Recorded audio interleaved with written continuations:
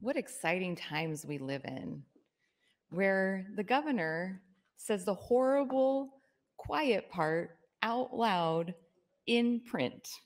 I've chosen to line item veto certain spending items that will allow tax relief to succeed. Oh, goody. We need more tax relief. What are we cutting? Well, let's see. Oh, behavioral health aid. Clearly, that's not important. Developmental disability aid. Yeah. You know what?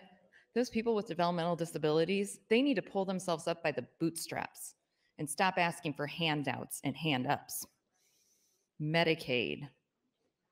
Whew, doggy.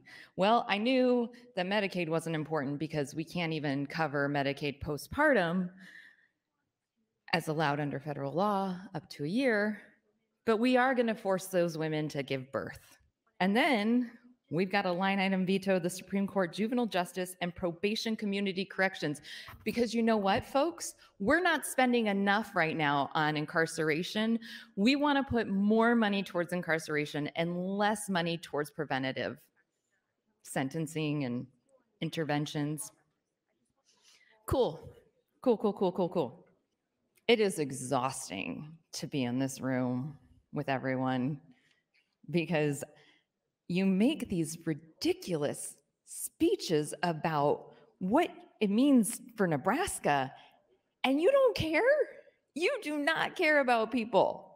If you cared about people, you would be rising up and saying, yes, Senator DeBoer, we do need to give a tax cut to the middle class.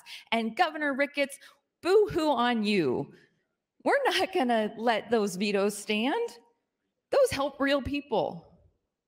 But instead, we're going to be greedy and we're going to pass a massive tax package because that is your Nebraska legislature, unfortunately.